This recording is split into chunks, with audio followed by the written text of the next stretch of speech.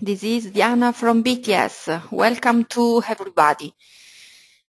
BTS PWalk is a system composed by one or more pressure platforms. It's the ideal solution to evaluate pathologies related to the balance or to the gait disorders. Because the acquisition doesn't require any subject preparation, BTS PWalk allows to make a very quick analysis.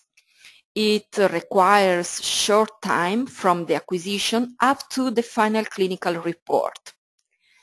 By the automatic report that includes also the comparison of all analysis parameters with some normative data, BTS PWalk is useful for a wide range of application, prevention, diagnosis, and follow-up of rehabilitative or pharmacological treatments.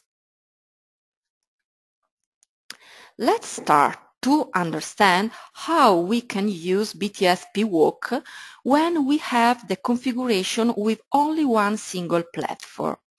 With the single platform, it's possible to perform both static and dynamic analysis.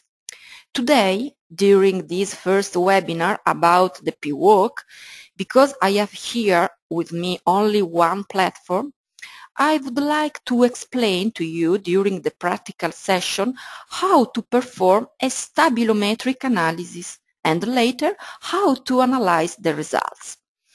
I have already thought to plan other two webinars about PWalk, one on next month to explain how it's possible to use the single platform to evaluate the walking, and another one how to evaluate the walking with the configuration of multiple platforms.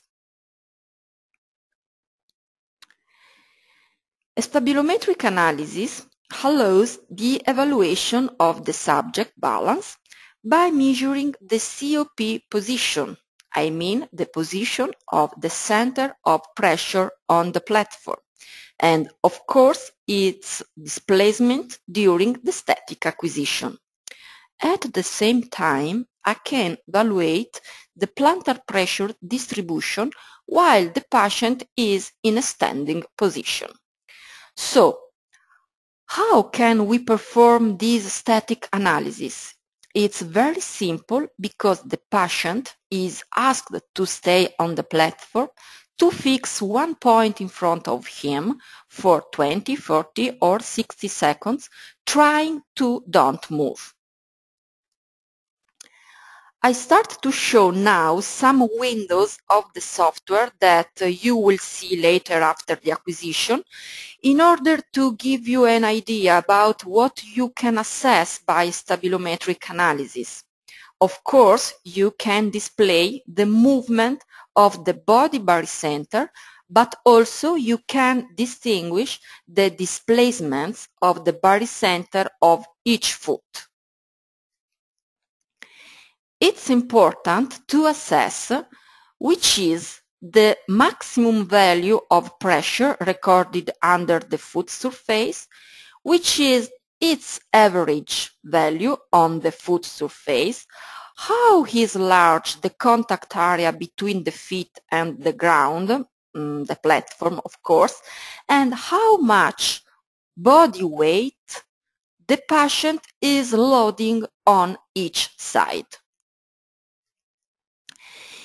In order to understand which are the areas with higher or lower values of pressure, a colored scale is used.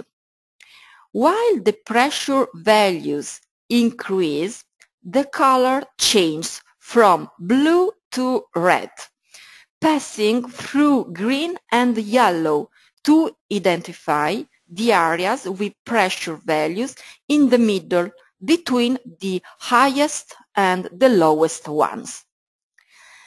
The point with the maximum pressure is shown by the red circle. The circle between the feet represents the barycenter of the body.